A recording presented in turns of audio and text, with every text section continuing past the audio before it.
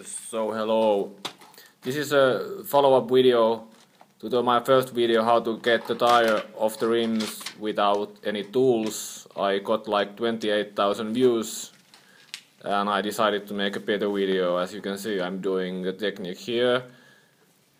It's actually quite simple and will save a lot of time if you learn to do this properly without any tools. So, step 1. You should let out all the air from the tire, because if there's any air in the inner tube, it's really hard to get the tire off. So let out all the air like so, and as you can see, it's really easy after that to get the tire off. So takes only a couple of seconds. And now close-up pictures thanks to editing. So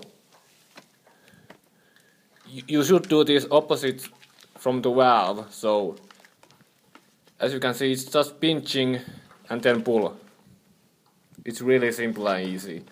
It takes a little bit practice, but keep practicing before you need this on the road. So okay, so as you can see, pinch, now pinch and roll and pull like so. Okay, this is studded tire, so the winter tire is easy because it's looser. Now we have this slick tire for mountain bikes. This is a little bit harder, but anyhow, it's as easy as the previous one. So, as you can see, this is not a trick picture. Just keep practicing. It's really simple. Pinch, roll, and pull, like this. Thank you.